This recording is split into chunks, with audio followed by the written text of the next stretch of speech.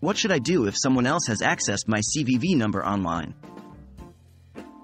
Hello everyone, and welcome back to our Finance Safety series. In today's video, we're going to discuss a serious issue that can happen to any of us, someone else accessing your CVV number online.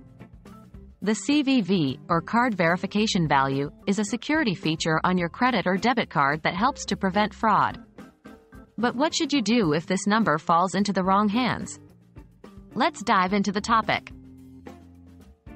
How did this happen? Your CVV might get compromised in a variety of ways, such as phishing scams, data breaches, or malware. It's essential to stay vigilant, keep your personal information secure, and be mindful of the sites where you enter your card details. But even with precautions, things can still go wrong. The most important thing is how you respond. What should be your first response? The moment you realize your CVV number might be compromised, act swiftly.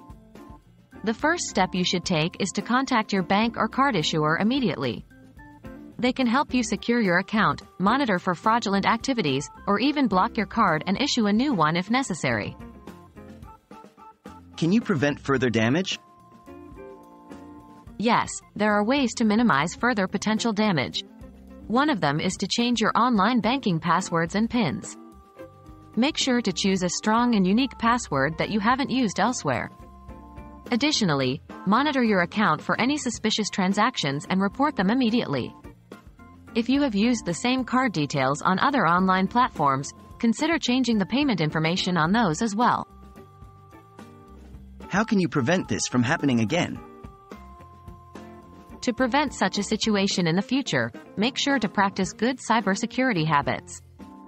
These might include keeping your computer's security software up to date, using secure and different passwords for different websites, not sharing your card details over insecure networks or communication channels, and being cautious of phishing scams.